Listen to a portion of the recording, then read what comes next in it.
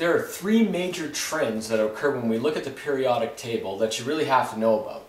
And those three are, periodic table trends, ionization energy, which is defined as it's the amount of energy that's required to remove 1 mole of electrons from a gaseous element.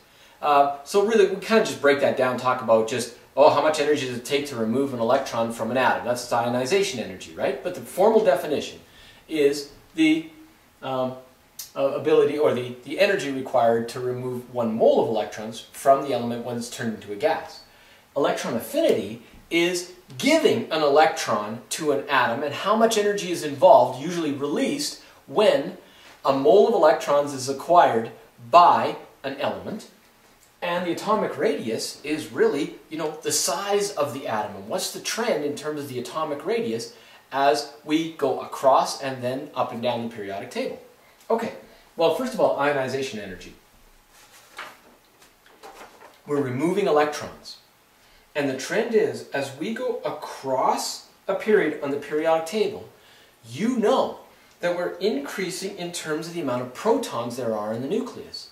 And since all of the electrons, generally speaking, going across the periodic table are at the same principal quantum number, at the same n equals level, at the same first number in front of for the electron configuration, well, what does that mean?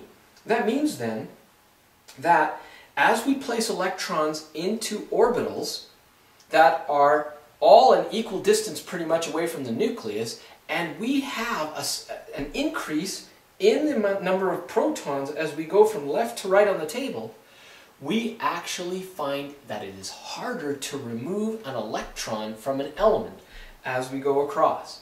And so that means then that ionization energies increase as we go from left to right in a period on the periodic table. The ionization increases because it becomes harder to remove electrons when you have more protons in the nucleus. Okay.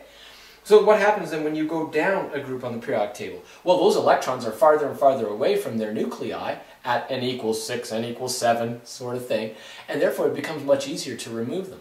So ionization energies go down as you go down a group. They decrease going down, they increase going across. Okay. Oh, and by the way, for ionization energies, here's sodium. Sodium is 1s2, 2s2, 2p6, 3s1. So we tried to remove an electron from sodium. And where do you go? Well, you start from the outside and you work your way in. If you're eating an apple, you can't start at the core. You have to start on the outside and work your way in, right? So when you add energy to sodium, what are you going to do? You're going to remove its outermost electron first. And which one is that? That's the 3s electron. And so there's a certain amount of energy, almost 500 kilojoules or so. If you add that to 1 mole of gaseous sodium, joink, you can remove the 3s electron from sodium. Right. What are you left with? You're left with electrons that are very now difficult to remove because those guys are really close to the nucleus. And the 1 and the 2 electrons, so the 1s and the 2s and the 2p electrons are called the core electrons. You don't mess with the core, baby. So once you get the core of the apple, you stop eating there because, ugh. Well, here, you stop trying to take away electrons because, ugh, it requires way too much energy.